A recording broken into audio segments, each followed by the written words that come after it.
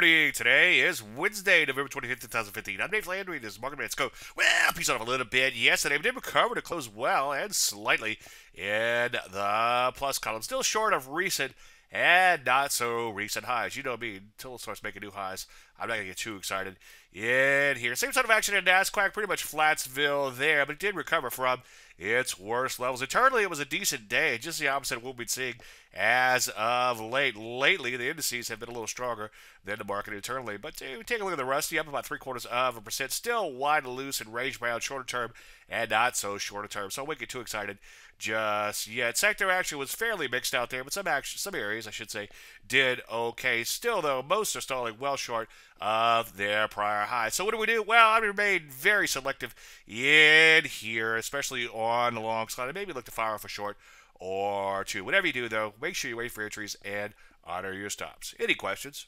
As usual, Dave at DaveLandry.com. I'm Dave Landry, and you serve Buck Minute.